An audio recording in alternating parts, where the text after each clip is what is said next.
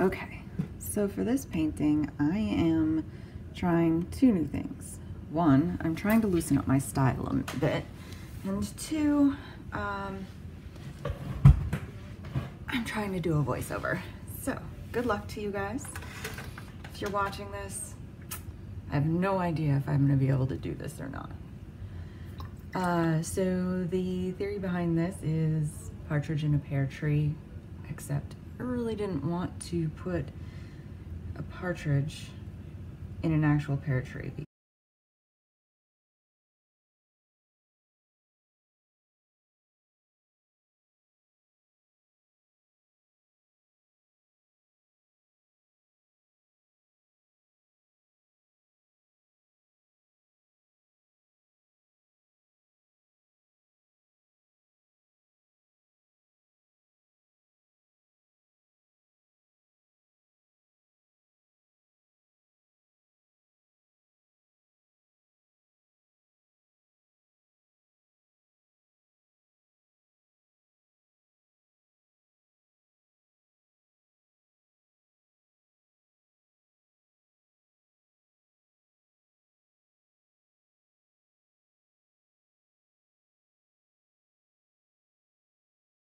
Partridges, they're kind of ground birds, and they don't really sit in trees. So I thought that that part was kind of silly.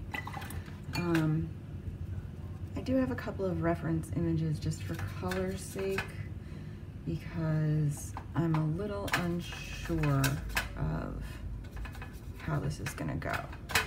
And so they do have these beautiful patterns on their wings, which I'm hoping that I can show, and they have some really interesting, fun details in different places. So we'll see if I can make this happen.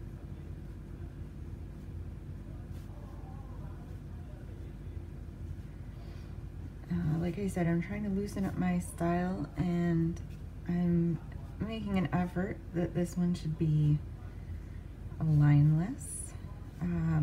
I don't know if I can actually do that. My brain might not be able to handle it, and I may have to go ahead and put line work in later. You just don't know. We shall see. Now the other thing that they have, depending, there's lots of different partridges, but they can have a darker underbelly with a lighter chest. And I do use a glass dish for my water, so you may hear me clink it on occasion. I can't help it. I'm just noisy. Now the other thing that they have on their wings and tail actually as well is these beautiful dark places that I just love. And I'm hoping that I can get it to fade into some of this light tan, because on the wings that I've seen, it's almost like just the tips are dark and the rest of it is very white or tan and kind of soft.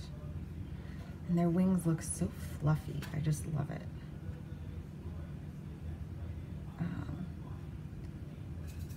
Curiosity, if you've ever considered being a bird, what bird would you want to be? Now these guys also have these beautiful markings of dark in here, which I'm probably not gonna do justice to, because well, I've never painted a partridge before, for one. And for two, I'm just not sure that this is dark enough. But again, we'll see. And they also have a mask almost around their faces. At least this one does. I don't know, maybe they all don't. I'm sure there's some that have other colors and whatnot. But this one had a really pretty little mask around its face, which I thought was just fantastic. And they also have, which I'm worried is going to compete with the Pear, they have a very bright orangey red around the eye, and then bright orangey red beaks. So we'll see how this goes. Because I'm not sure if I'm going to be able to, well, maybe that's going to work out. Paint on my fingers. Let's see here. And let me know what you think of this looser, lighter style of painting. If you like it, if you hate it, if I should practice with it some more, because right now I'm an epic failure at it. Okay, so don't be that mean, but you get the idea.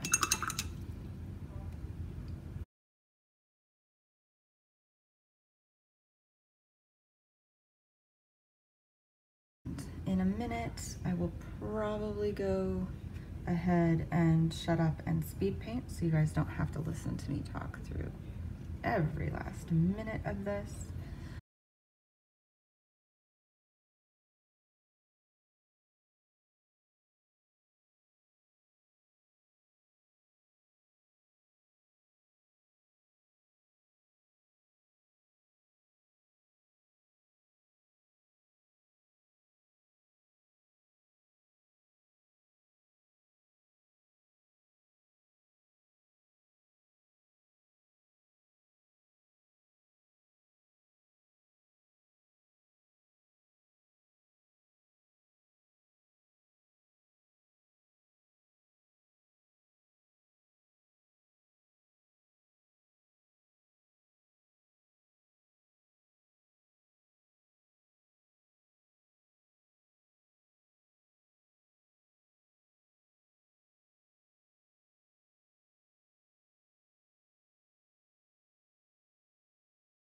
Right now I'm trying to be easy with the water so that I can get some texture into these petals, because they do have a little bit of texture.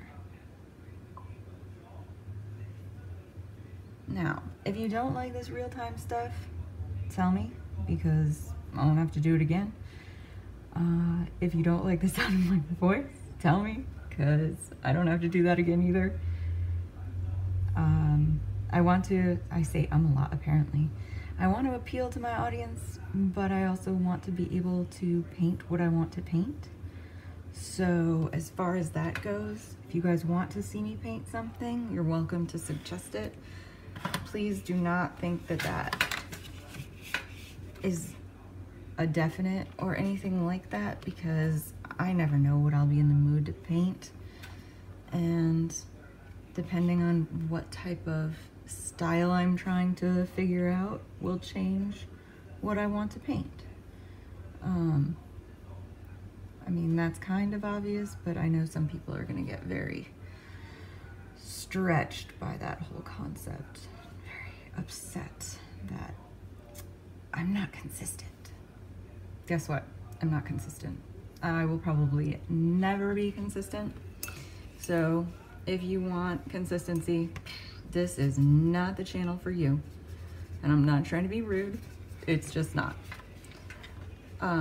I will possibly keep it family friendly. Not sure right now. We'll see how it goes.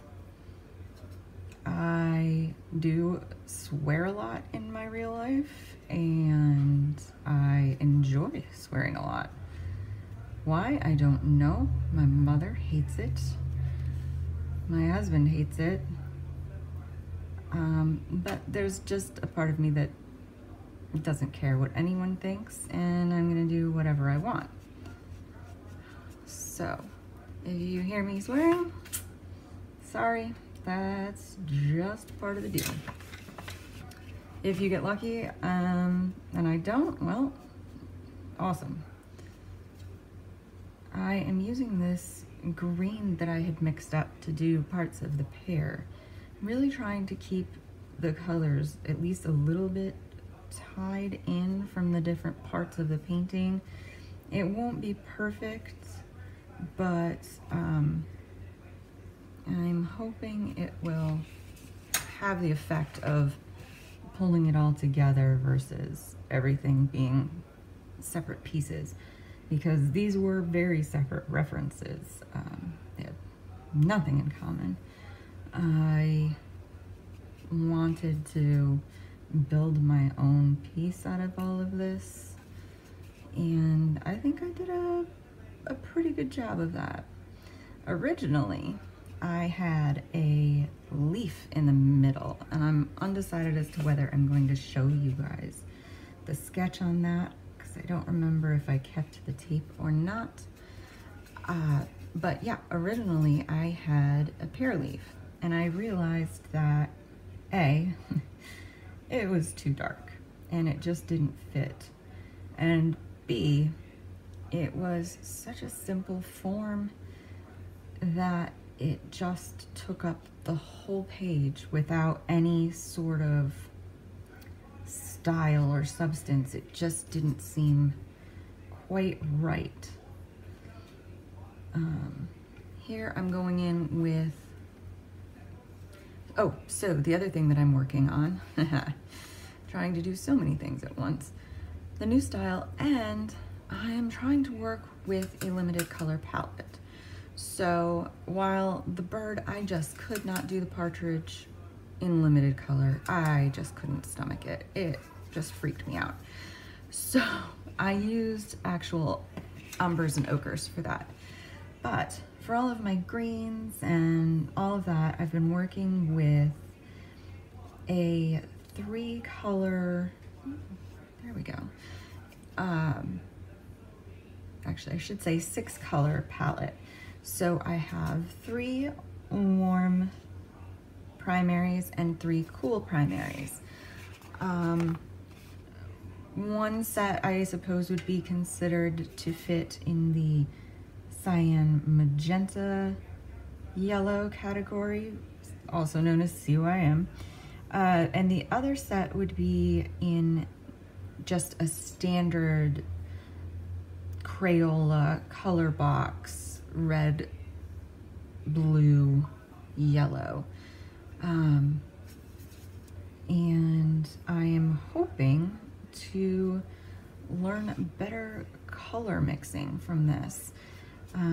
There are several artists on YouTube who talk about color theory, and I really love some of them. Otto Kano, if I'm pronouncing your name right, I hope I am. I absolutely love your channel. I watch it all the time, and if you're watching my channel and you don't watch her channel, I suggest you check it out. She is talented and knowledgeable. She's the one that gave me the idea for this limited color palette to try to better my color theory and color knowledge. So the idea is that I should be able to mix any color I want from these 6 colors, which, I mean, makes sense. They, you know, all colors come from a couple of colors. That's just how it works. I don't really understand the whatnots behind that, but apparently it's fact. So we're gonna go with it. And I am really interested in expanding my color knowledge and use without just buying new paints and, you know, spending a ton of money. I really want to see how far I can go with the paints that I have and the colors that I have. And I do have some really beautiful purples and all kinds of things. And if you stick around, you will come to find that I absolutely love, love, love, love, love purple. If you don't like purple, you may not like me. I really, really love purple. It is my all-time favorite color. Now this brown that I'm about to use is a color that I mixed from that tricolor palette that I've been talking about.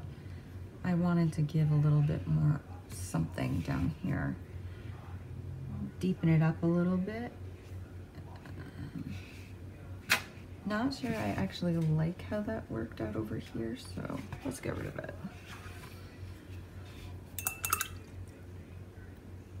Another hint, I don't think you should be opposed to laying something down just to see if it works. I mean, why not? Unless you're really invested in something. I mean, at that point, if you've worked on it for hours and hours, which, well, I have, but I don't know. I guess I just don't, for this particular painting, feel that strongly about it. And also because it is a practice work. Like, that was the point of it, was for me to play and practice and do something different. But I think that being willing to try different techniques and play with your paint. Play with your paint. It's supposed to be fun. And I think that that has a very important thing as far as teaching, learning. Are you growing as an artist?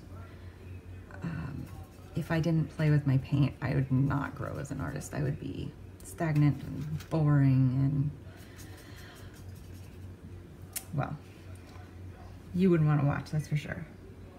So I am going to darken this up a little bit because I wanted it much, much darker, but it kept fading into the colors that I had already. And then also the seeds, I kept trying to do this too, but for whatever reason I was really struggling when I started this pear. And so I am trying to readjust some things now that I have a better idea of what I wanted for the process. And yes, I speak with my hands. I do it all the time. It is fairly, I do that consistently. But I really, these seeds had this beautiful dark coffee espresso color right around the edge that I just loved. And I could not for the life of me get it. It just kept fading into the other colors. All right, I am going to let this dry, and then I'm gonna put in some blues in the background. Just some very light blue, because there was some sky behind the pear tree that I was looking at. And I may put some more detail in the stem and the seeds as well.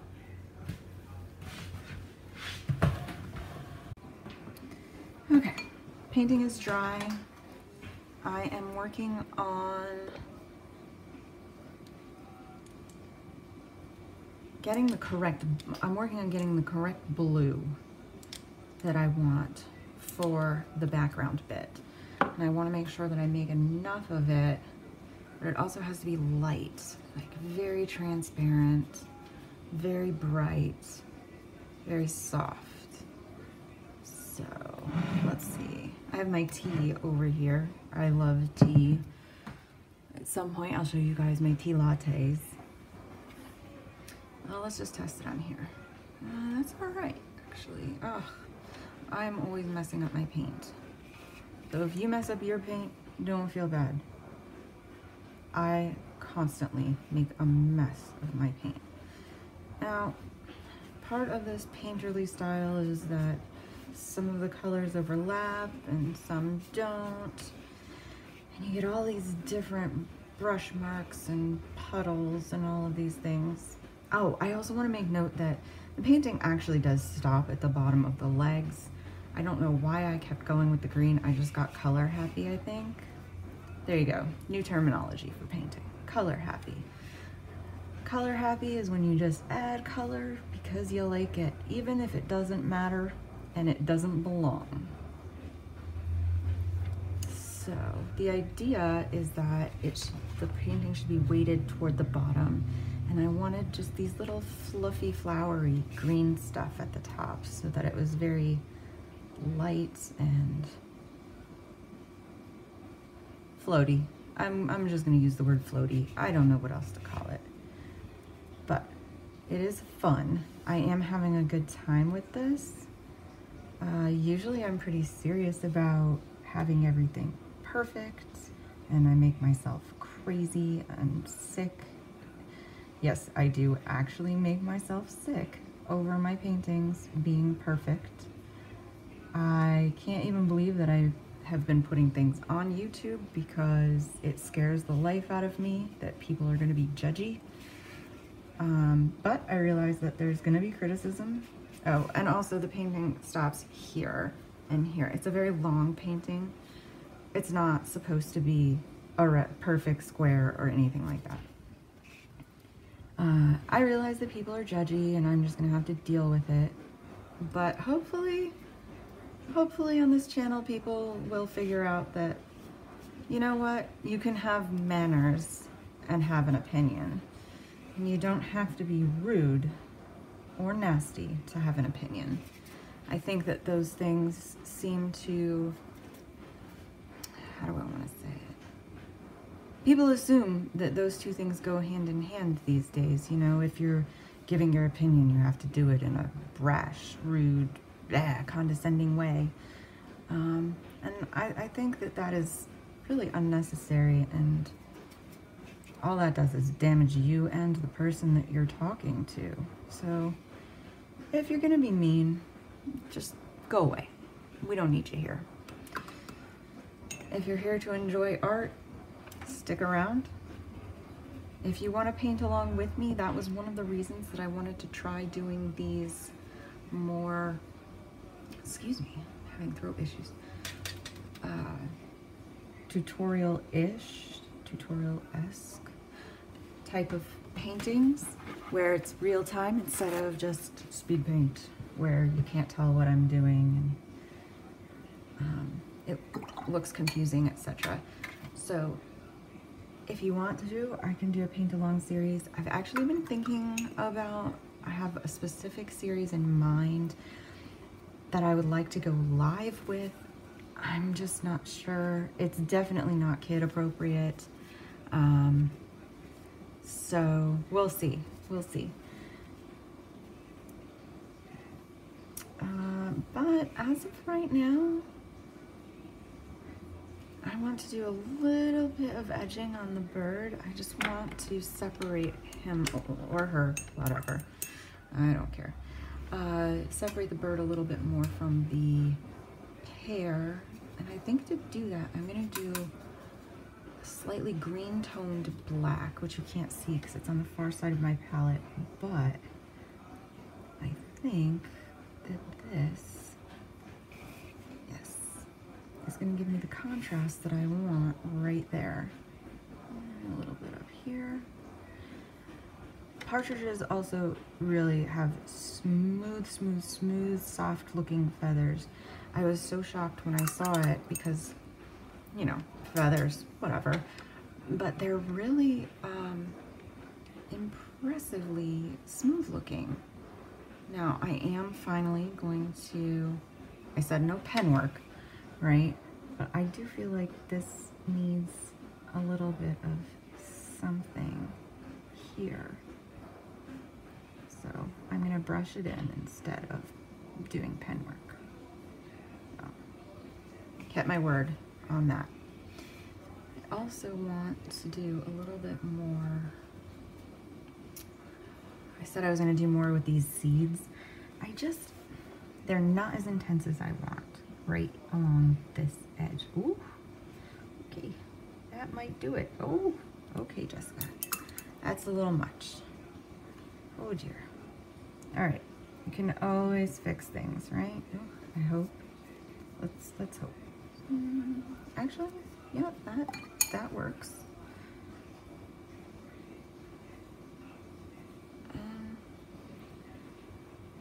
Yes, my hands will be in the way of your view a lot. I'm sorry if that annoys you. I just can't help it. Okay, so this is the final piece. I am going to let it dry. Oh, I've got water spots everywhere. Drippy mess. I'm gonna let it dry, and then I will take a photograph and put the photograph at the end so that you can check that out.